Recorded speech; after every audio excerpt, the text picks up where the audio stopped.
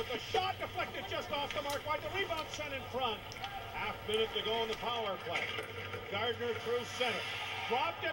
Real fucking problem with Toronto and the Maple Leafs is fucking Brian Burke, the GM. He's supposed to be a good guy. Fucking, he's an American, which already we don't like. Wilson, American.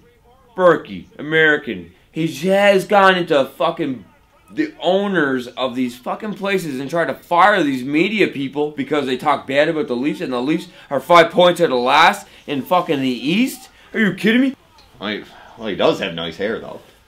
What, the fucking faux pas on top of his fucking head? That gray fucking spot that he's spray painted on with fucking curlers? I don't know how he does it. It's like that fucking like spray foam, but it's paint.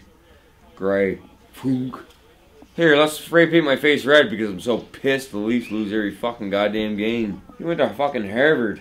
Fuck Harvard. What'd you go there for? Oh, you're a lawyer. Make a hockey team, Burke. You fucking dick. Fuck you, Burke. Piece of fucking Irish stew.